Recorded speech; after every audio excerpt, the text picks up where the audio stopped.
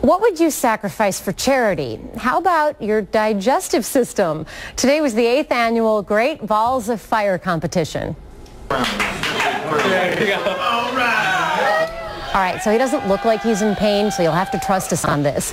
Michael Schoenheit is the 2007 King of Fire after eating the most fireballs out of anyone competing at Salvador Molly's today. The Great Balls of Fire dish is a platter of habanero cheese fritters. Most civilians can't even eat one, but this year's champ ate more than 30. It feels like a karate chop to the back of the throat, via the front of the throat. You know, it definitely burns you twice. It hurts a bit more later than it does during the competition, but it's pretty rough. I don't wish that pain upon anybody.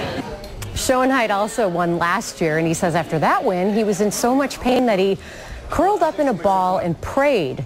This year, though, he puked, but we won't show you that. Don't worry. It is for a good cause, though. It goes to Oregon Heat, which is a nonprofit that helps people pay for their heating. Is that a bottle of Pepto-Bismol? Yes, they were chasing it with shots of Pepto. Good move.